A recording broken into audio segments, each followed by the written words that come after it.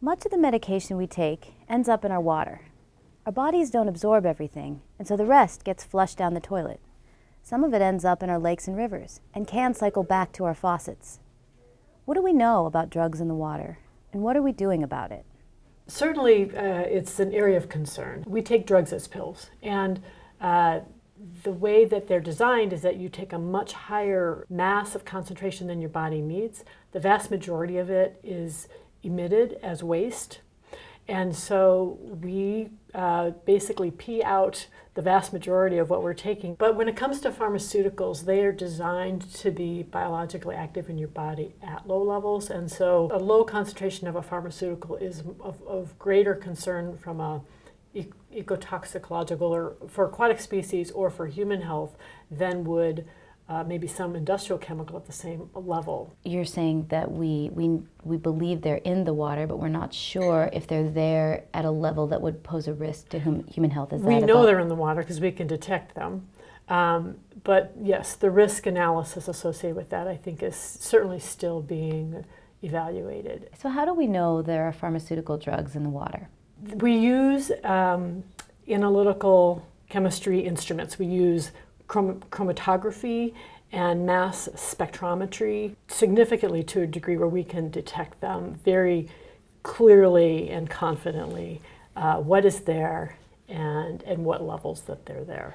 Is there anything right now that a consumer can do to remove these things? I drink tap water. I think you can use a local filter if you want the activated carbon type filter at the use. But there are other risks associated with those because you have to maintain your filters. You can't be recommending that bottled water is the solution. No, I'm not. If I find myself in a situation where I have to use bottled water, I look for a bottled water that has either come from a tap source, so that's EPA regulated, and then it has FDA regulations on top of it.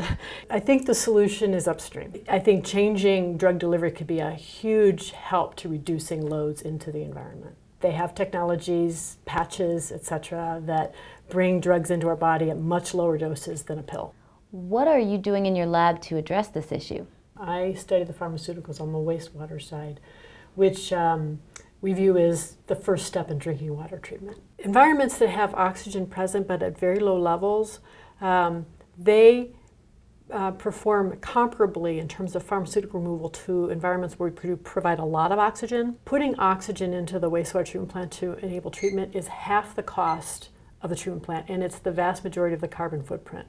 So if we can reduce the energy input and the carbon footprint at a treatment plant and at the same time get the same level of pharmaceutical removal that's better than a treatment plant that just puts all that oxygen in, let's go for it. So that's what we're looking at. I want to do what I can to get it out before it enters into the environment so that it doesn't end up at the drinking water plant. We're beginning to understand the full course of our medications. Today, the technologies to take them out of the water are very expensive, but researchers are looking for solutions. Right now, we're in a period where even if we have above average precipitation and snowmelt this spring, which we're very likely to have, we might only then begin to start creeping back towards that.